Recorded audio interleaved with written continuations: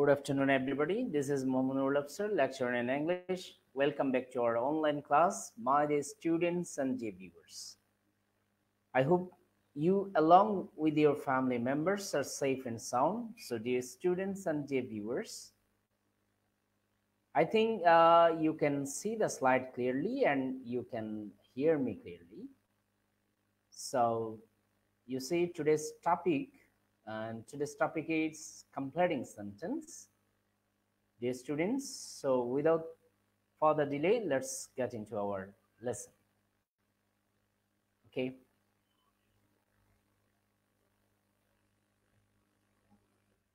Yes, today's topic is completing sentence. My dear students, first of all, we'd like to see the learning outcomes. After the end of the lesson, the students will be able to solve completing sentence, and you'll be able to know some exceptional completing sentence here. Dear students, so let's get started. First sentence is, if I were a bird, dot, dot, dot. That means what will be the last part of the clause? If I were a bird, in Bangla we say, Ami jodi pakhi hotam. This is the second conditional, you know. আমরা জানি if যুক্ত ক্লজটা যখন past tense এ হয় সাধারণত পরের ক্লজটি সাবজেক্টের পরে would অথবা could অথবা might ইউজ করতে হয় এবং ভার্বের প্রেজেন্ট ফর্ম ইউজ করতে হয়। সো আশা করি তোমরা বিষয়টি বুঝতে পেরেছো যে সো ঝটপট কমেন্ট সেকশনে লিখো what will be the last part of the sentence. Please write the last part of the sentence to complete the sentence. I mean তোমরা ইতিমধ্যে জেনেছো যে কমপ্লিটিং সেন্টেন্স করতে হলে আমরা হয় একটি ক্লজ লিখবো না হয় একটি ফ্রেজ লিখবো। ওকে, সো এটা যেহেতু ইফ ক্লজ তাহলে আমরা পরবর্তী অংশে আমরা আরেকটি ক্লজ লিখতে পারি, কারণ ইফ যুক্ত বাক্য সাধারণত কমপ্লেক্স সেন্টেন্সেরই অংশ। ইফ যুক্ত অংশ দেওয়া আছে, বাকি যে ক্লজটা সেটা আমাদেরকে লিখতে হবে। ওকে, so if I were a bird, if I were a bird, we can write here, if I were a bird, I would fly in the sky, or you can write, I could fly in the sky. Okay, so you can write here can or would. Okay, so dear students and dear viewers, go to the next question. Okay, dear students, তোমরা ঝটপট এটা উত্তরটা লিখে ফেলো। Had he been a little careful, had he been a little careful, পরবর্তী অংশটা কি হতে পারে? পরবর্তী অংশটা কি হতে পারে? তোমরা একটু ঝটপট লিখে জানাও যে পরবর্তী অংশে কি হতে পারে।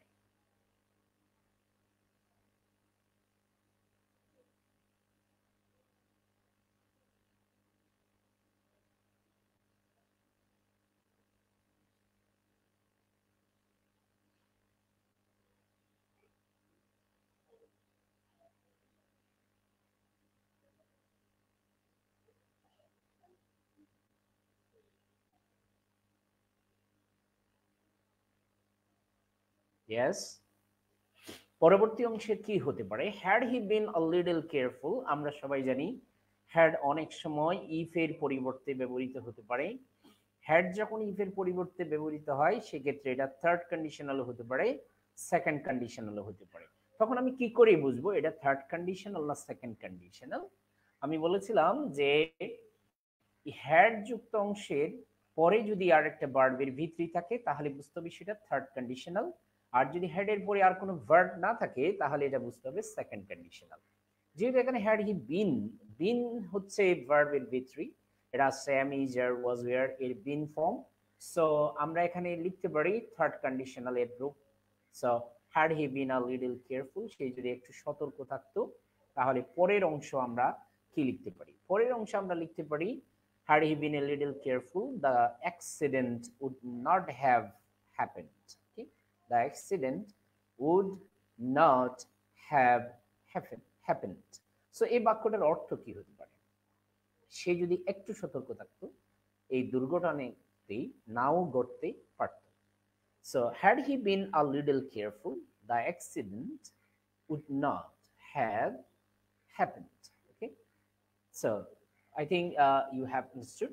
যেহেতু এটা তোমার থার্ড কন্ডিশনাল, সেই হিসাবে এখানে সাবজেক্টের পরে আমরা would have, could have, might have ব্যবহার করেছি এবং ভার্বের V3 ব্যবহার করেছি। So go to the next one. Had I the wings of a bird? So definitely তোমরা বুঝতে পারছো এটা হচ্ছে আমার সেকেন্ড কন্ডিশনাল। কারণ সেকেন্ড কন্ডিশনাল এই কারণে, কারণ হেডের পরে দেখো এখানে আর কোনো ভার্ব নেই। যেহেতু হেডের পরে আর কোনো ভার্ব নেই, কাজেই এটা বুঝতে হবে এটা second conditional.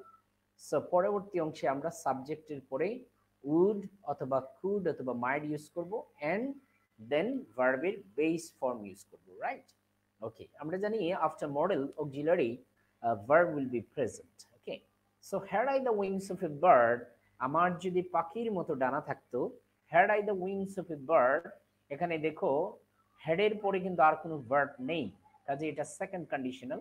Second conditional means সাবজেক্টের পরে উড অথবা কুড অথবা মাইট ইউজ করব এন্ড দেন ভার্বের বেস ফর্ম আমরা ইউজ করব, right? So you can write the correct answer easily. ওকে, তোমরা ঝটপট লিখে ফেলো কমেন্ট সেকশনে। ইতিমধ্যে আমি একটু কমেন্ট সেকশন চেক করে দেখি কেউ লিখেছে কিনা। ওকে, সো দেখা যাক কেউ লিখেছো কিনা।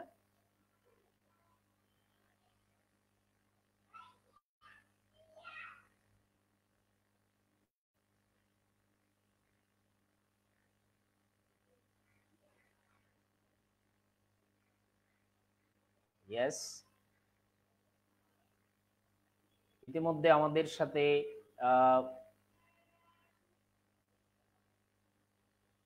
যুক্ত হয়েছে অনেকেই। আনিকা তাহসিন যুক্ত হয়েছে, থ্যাংক ইউ আনিকা আমাদের সাথে যুক্ত হওয়ার জন্য। প্রমি যুক্ত হয়েছে, থ্যাংক ইউ প্রমি। তারপরে উসুই সিং যুক্ত হয়েছে আমাদের সাথে, থ্যাংক ইউ উসুই সিং। তারপরে আরিফ যোগদান করেছো, থ্যাংক ইউ আরিফ। তারপরে পুষ্পিতা যোগদান করেছো, থ্যাংক ইউ পুষ্পিতা। তৌহিদ যোগদান করেছো, রোল 47 তৌহিদ খান। অপূর্বা যোগদান করেছো, অপূর্ব Sharma, অপূর্বশীল, that means অপূর্বশীল has joined, thank you Apurba. So তোমরা ইতিমধ্যে যারা যারা যোগদান করেছো তাদেরকে অসংখ্য ধন্যবাদ। এখন আমরা দেখব যে had I the wings of a bird, এই বাক্যটির পরবর্তী অংশ কি হতে পারে।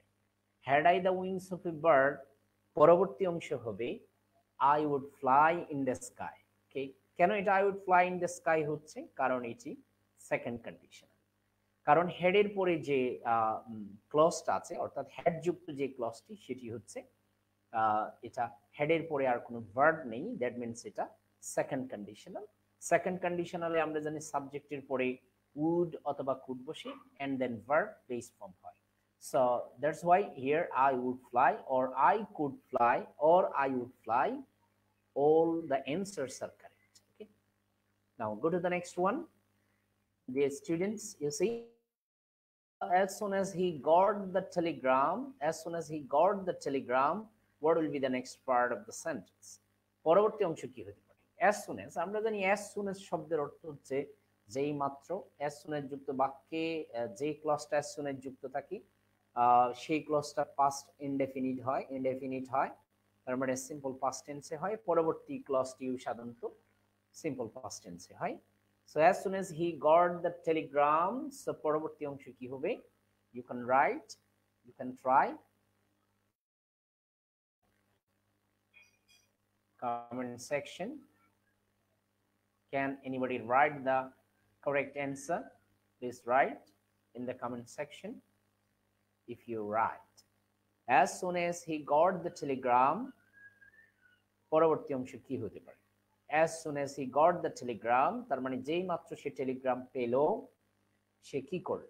as soon as he got the telegram, সে অনেক কিছু হতে পারে এখানে। as soon as he got the telegram, he went to his native village, অথবা as soon as he got the telegram, যে মাত্র সে টেলিগ্রাম পেল, হি হি হি he left the office, say office ত্যাগ করলো, সেটা বলতে পারি আমরা।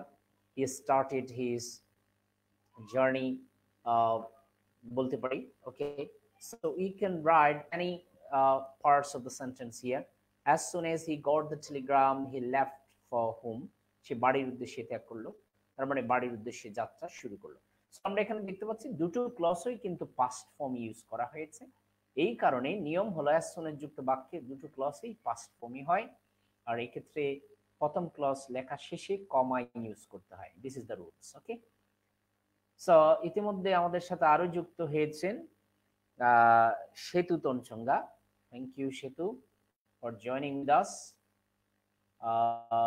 এরপরে আমাদের সাথে যুক্ত হয়েছে সঞ্জিদা খানম।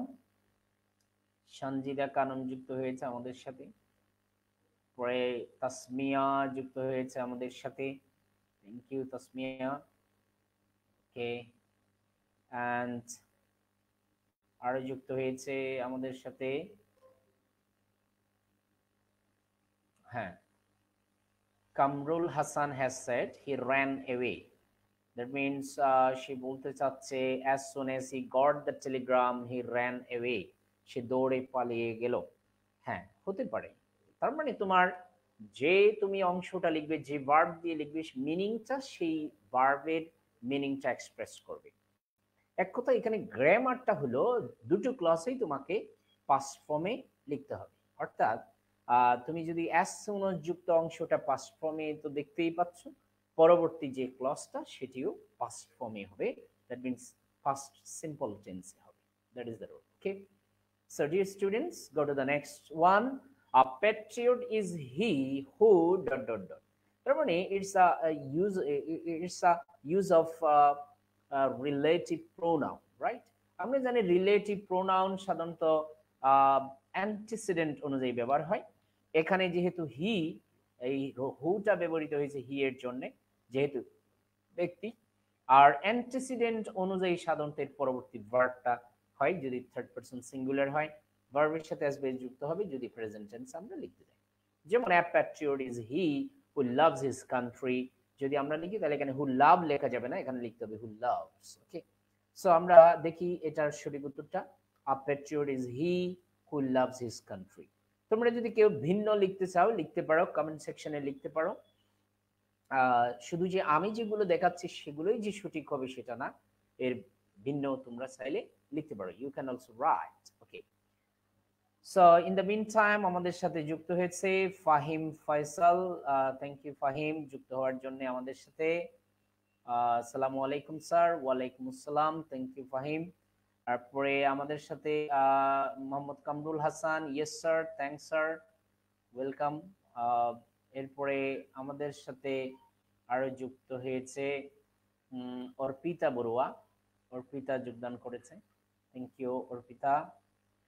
সো তাসমিয়া যোগদান করেছে, সেতু যোগদান করেছে, already I have told. So আমরা যাচ্ছি এর পরবর্তী প্রশ্নে। সো আমরা এটা লিখতে পারি a patriot is he who loves his country. একজন দেশপ্রেমিক হলো সেই ব্যক্তি যে দেশকে ভালোবাসে, রাইট?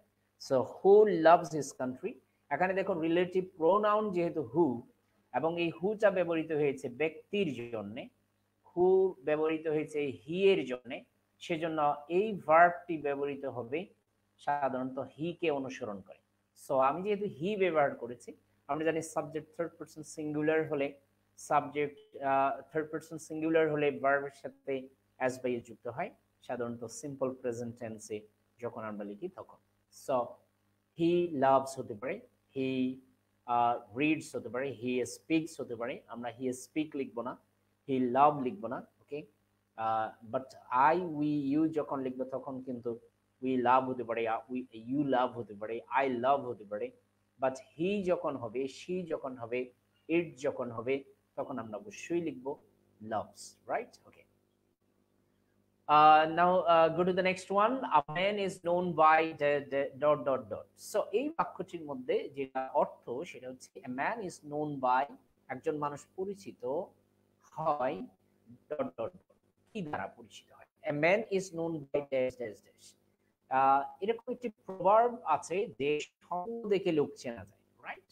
সঙ্গ দেখে লোক চেনা যায়, এই বাক্যটি মূলত এখানে তোমাকে লিখতে হবে as like as proverb. Okay, আমরা জানি a man is known by the company he keeps, তার মানে যে মানুষ যে সঙ্গে থাকে সেই সঙ্গ দেখে তাকে চেনা যায়। সে যদি ভালো মানুষের সাথে মেশে তাহলে তাকে আমরা ভালো বলতে পারি, সে যদি খারাপ মানুষের সাথে মিশে তাহলে তাকে আমরা খারাপ বলতে পারি। দ্যাটস ওয়াই এক কথা ইংরেজিতে বলে a man is known by the company he keeps. So look at the answer, dear students. তাহলে আমরা লিখতে পারি a man is known by the company he keeps, right? So আমরা এটাই লিখতে পারি এখানে, a man is, so Rupita, so a man is known by the company he keeps, একজন মানুষকে সঙ্গ দেখে চেনা যায়, অর্থাৎ সে যদি কথাই না বলে সৎ সঙ্গে স্বর্গ সর্বনাশ। Okay, so dear students, go to the next slide.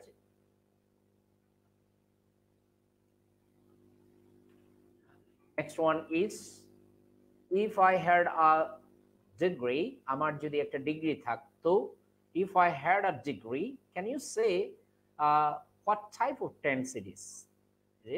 Is it a past indefinite or past perfect? Okay. If I had a degree, if I had a degree, definitely it is past simple or past indefinite, right? কেন indefinite? কারণ আমরা এখানে দেখতেই পাচ্ছি এখানে have এর past form হচ্ছে had, head এর পরে আর কোনো ভার্ব নেই, কাজে এটা হচ্ছে পাস্ট ইনডেফিনিট অর্থাৎ সিম্পল পাস্ট। যেহেতু পাস্ট ইনডেফিনিট, সো আমরা এখানে লিখতে পারি if I had a degree, so এটা হচ্ছে সেকেন্ড কন্ডিশনালি পড়েছে। If I had a degree I would apply for MPhil. Okay, if I had a degree, আমার যদি ডিগ্রি থাকতো, I would apply for the post, আমি সেই পদের জন্য অ্যাপ্লাই করতে পারতাম। If I had a degree I would apply for the post of Pubali Bank, okay, or Sonali Bank, or Rupali Bank, or any higher official post, right? আমরা এভাবে লিখতে পারি। So see the correct answer, if I had a degree I would have got the job, I would have got the job। এখানে দেখো would এর পরে verb, এখানে have, okay, এই have টা would have got the job if I had a degree, sorry এখানে এটা mistake, এটা অবশ্য হবে, এখানে would have লেখার দরকার নেই, I would get the job, I would get the job, এটা আমি থার্ড কন্ডিশনালে লিখে ফেলেছি, এটা হবে second কন্ডিশনালে, I would get the job, you will write this way, okay?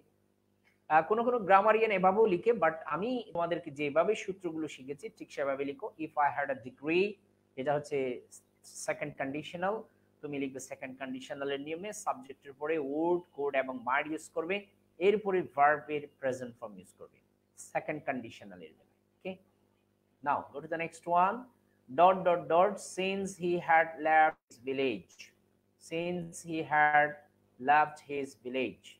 So এখানে আমরা দেখতে পাচ্ছি সিন্সের ক্ষেত্রে আমরা একটা জিনিস জানি, সেটা হচ্ছে সিন্সের আগের ক্লজটা যদি প্রেজেন্ট ইনডিফিনিট হয়, পরের ক্লজটা সাধারণত পাস্ট ইনডিফিনিট হয়। সিন্সের আগের ক্লজটি যখন পাস্ট ইনডিফিনিটে থাকে তখন পরের ক্লজটি সাধারণত পাস্ট পারফেক্ট হয়। তো যেহেতু এখানে সিন্সের পরের অংশ পাস্ট পারফেক্টই দেখতে পাচ্ছি, আমরা যে হ্যাড লেফট দেখতে পাচ্ছি, সো এটা যেহেতু পাস্ট পারফেক্ট টেন্সে আছে, কাজে আমি এটাকে লিখবো পাস্ট সিম্পল। সো এখানে আমরা লিখতে পারি এই বাক্যের অর্থটা কি, dot dot dot since he had left his village. Okay, so আমরা এখানে লিখতে পারি ইট ওয়াজ মেনি ইয়ার্স, অনেক বছর হয়ে গেল, since he had left his village, সে যে তার গ্রাম ছেড়ে চলে গেছে সেটি অনেক বছর হয়ে গেল। সো এখানে ইট ওয়াজ many years, it is many years হবে না, ইট ওয়াজ মেনি ইয়ার্স হবে, কারণ এখানে পরের ক্লজটি পাস্ট পারফেক্ট টেন্সে আছে, রাইট? এই যে হ্যাড লেফট, যেহেতু এটা হ্যাড লেফটে আছে সেজন্য আমার আগের ক্লজটিতে অবশ্যই পাস্ট সিম্পলে লিখতে হবে। ওকে, so next one 10 years have passed since, তাহলে এটা কি হবে? আমরা এখানে দেখতে পাচ্ছি সিন্স এর আগের অংশ প্রেজেন্ট পারফেক্ট টেন্সে আছে, কাজেই বুঝতেই পারছো যেহেতু আগের অংশ প্রেজেন্ট পারফেক্ট টেন্সে আছে, প্রেজেন্ট ইনডিফিনিট এবং প্রেজেন্ট পারফেক্ট থাকলেও পরের অংশটা পাস্ট সিম্পলই হয়, পাস্ট ইনডিফিনিটই হয়। So 10 years have passed since I saw him last. 10 years have passed since I saw him last. Okay? 10 years have passed since his father died. অথবা since I saw him last. Okay? আমরা এভাবে লিখতে পারি। Right? Okay. Now, go to the next one. আমরা দেখতে পাচ্ছি 1971 is the year, 1971 সাল হচ্ছে এমন একটি বছর when dot dot dot। আমরা সবাই জানি এটা রিলেটিভ, এটাও রিলেটিভ প্রোনাউনের ব্যাপার। যেহেতু সময়কে বোঝানো হচ্ছে, 1971 সাল হচ্ছে একটি সময়। আমরা জানি টাইমের জন্য সাধারণত রিলেটিভ প্রোনাউন হিসেবে when ব্যবহার হয়। সো আমরা এটার সাথে ম্যাচ করে আমরা বাক্যটা লিখতে পারি 1971 সাল হচ্ছে এমন একটি বছর when Bangladesh came into being, যখন বাংলাদেশ স্বাধীন হয়েছিল। অথবা লিখতে পারি when Bangladesh got her independence, right? আমরা এভাবে লিখতে পারি। So let's see the answer. 1971 is the year when we got our independence.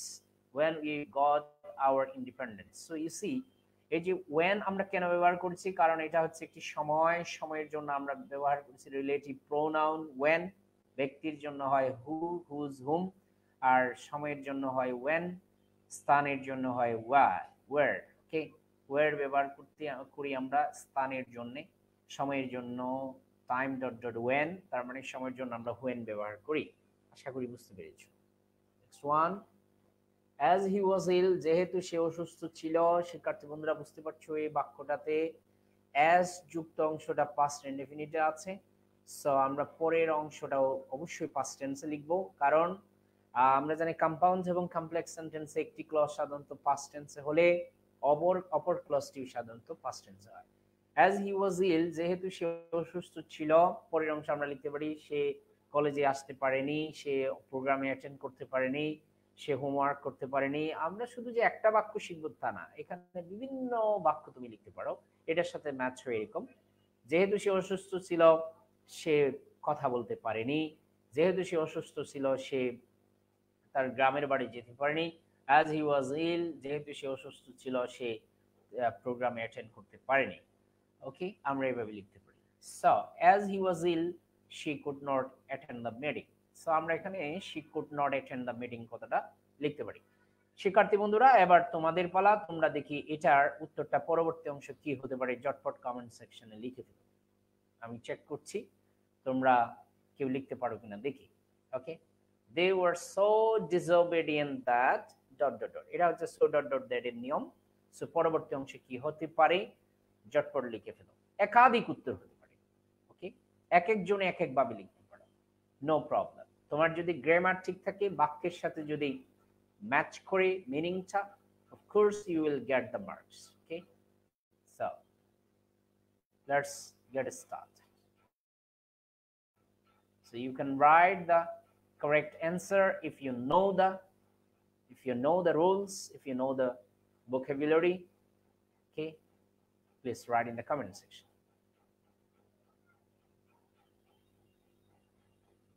যারা যারা দেখছো ইতিমধ্যে, সো তোমরা উত্তরটা সঠিক উত্তরটা লিখতে পারো। they were so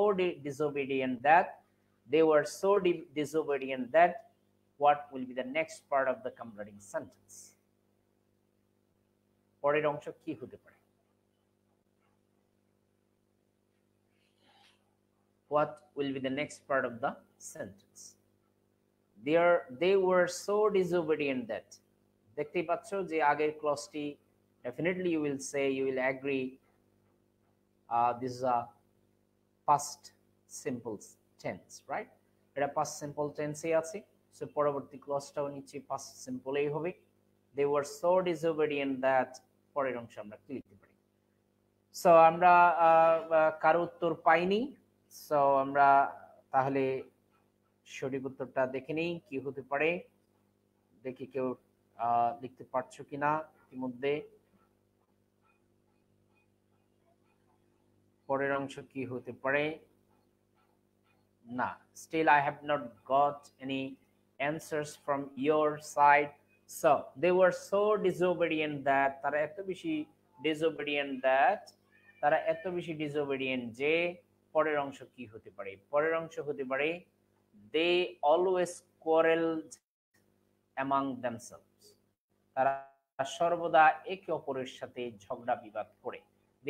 They always quarreled among themselves. অথবা আমরা লিখতে পারি they were so disobedient that they did not show any respect to the superiors. Okay, আমরা জানি superior শব্দের অর্থ হলো মান্যজন বা গুণীজন বা সম্মানিত ব্যক্তিদেরকে আমরা বলি superiors. Okay, so dear students, go to the next one. But for your help, but for হচ্ছে একটি phrase যেটার অর্থ হলো ব্যতীত। সো এই but for your help কথাটার অর্থ যদি তুমি বুঝো তাহলে পরের অংশ তুমি ম্যাচ করে লিখতে পারবে। So but for your help, তোমার সাহায্য ব্যতীত পরের অংশ কি হতে পারে? But for your help I could not pass in the exam, or but for your help I could not do the job. Okay, but for your help I cannot do anything. Okay, so আমরা এখানে present ও লিখতে পারি, past ও লিখতে পারি, যেটা match করে। But for your help I could not have succeeded, আমি সফল হতাম না। But for your help I could not solve the mathematical problem, অথবা লিখতে পারো but for your help I could not continue my studies, তোমার সাহায্য ব্যতীত আমি আমার স্টাডিটা চালিয়ে যেতে পারতাম না। সো এরকম করে তুমি অসংখ্য অসংখ্য বাক্য লিখতে পারো, বাট গ্রামারটা ঠিক রাখতে হবে। তুমি যদি কুড ইউজ করো, মে ইউজ করো, after can, could, May, mite, you have to use verb present, right? Okay, so dear students, আমরা দেখতে পাচ্ছি পরবর্তী অংশ he left the place after ... আমরা আফটার এবং বিফোর এর একটা গ্রামার জানি, সেটা হচ্ছে যখনই আমরা বিফোর এবং আফটার বাক্যের মাঝখানে ইউজ করব, তখন সেক্ষেত্রে আমি বিফোর ইউজের ক্ষেত্রে আগের ক্লজটা পাস্ট পারফেক্ট হলে পরের অংশ পাস্ট সিম্পল হয়, আর আফটারের ক্ষেত্রে পরের অংশ পাস্ট পারফেক্ট হয়, আগের অংশ পাস্ট সিম্পল হয়। অর্থাৎ বিফোর মানে আগে, আগের অংশ পাস্ট পারফেক্ট হবে, আফটার মানে পরে, পরের অংশ পাস্ট পারফেক্ট হবে। So let's see the answer. He left the place, এই বাক্যের মধ্যে লক্ষ্য করো, এখানে দেখো আফটারের আমরা পরের অংশ দেখতে পাচ্ছি হ্যাড রিচড, তার মানে এটা পাস্ট পারফেক্ট হয়েছে, আর আগের অংশটা পাস্ট ফর্মে হয়েছে। যদি আমি এই জায়গায় বিফোর ইউজ করতাম তাহলে এই অংশটাতে হ্যাড ইউজ করে লেফট লিখতে হতো, আর পরের অংশে হ্যাড বাদ দিয়ে রিচড লিখতে হতো। ওকে, সো এটাই পার্থক্য। তাহলে বিফোর হলে আগের অংশ পাস্ট পারফেক্ট, আফটার হলে পরের অংশ পাস্ট পারফেক্ট, আর যে অংশটা বাকি থাকে সেটা past simple or past indefinite. Okay, right. So dear students, do you know ... যেহেতু আমরা এখানে দেখতে পাচ্ছি কোশ্চেন মার্ক, অলরেডি একটা প্রশ্ন হয়ে গেছে।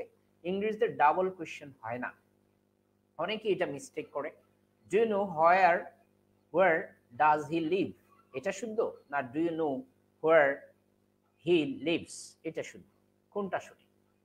এটা অনেক শিক্ষার্থীরা ভুল করে বসে থাকে, do you know where does he live লিখে বসে থাকে। এটা মূলত হবে do you know where he lives, অর্থাৎ পরবর্তী অংশে আর কোনো প্রশ্ন হবে না, কারণ অলরেডি একটা প্রশ্ন ডু ইউ নো যখন বলেছো অলরেডি অক্সিলারি শুরুতে চলে এসেছে। সো কাজেই সঠিক উত্তরটা হবে do you know where he lives, right? That will be the correct answer. Go to the next one. It was long since, আমরা since এর ব্যবহার অলরেডি একবার দেখেছি। সো ওখানে বলেছি যে since এর আগের অংশ পাস্ট হলে পরের অংশ পাস্ট পারফেক্ট হয়, আগের অংশ প্রেজেন্ট বা প্রেজেন্ট পারফেক্ট হলে পরের অংশ পাস্ট সিম্পল হয়। সো যেহেতু এটা since এর আগের অংশ পাস্ট সিম্পলই আছে, সো আমার পরের অংশ ডেফিনেটলি পাস্ট পারফেক্টই হবে। It was long since I had seen or I had met him. Okay, অথবা I had last seen him. So I hope you have understood. Work first লিস্টের ক্ষেত্রে একটা নিয়ম আছে, নিয়মটা হলো লিস্টের পরে সাধারণত শুড ইউজ হয়। শুড যেহেতু মডেল অক্সিলারি, এরপরে ভার্বের বেস ফর্ম হবে। সো ওয়ার্ক ফার্স্ট, তাড়াতাড়ি হাঁটো, নইলে কি হবে? তাড়াতাড়ি হাঁটো নইলে তুমি ট্রেন মিস করবে, বাস মিস করবে। শুধু আমরা ট্রেন এবং বাসের সীমাবদ্ধ থাকবো না, আমরা এখানে একাধিক বাক্য লিখতে পারি, বাট গ্রামারটা তোমার সঠিক হতে হবে। Work first list, you should miss the class. Work first list, you should miss the program. Work first list, you should make the ferry, right? Work first list, you should uh, uh, miss the aeroplane, right? আমরা এই ধরনের sentence গুলো লিখতে পারি।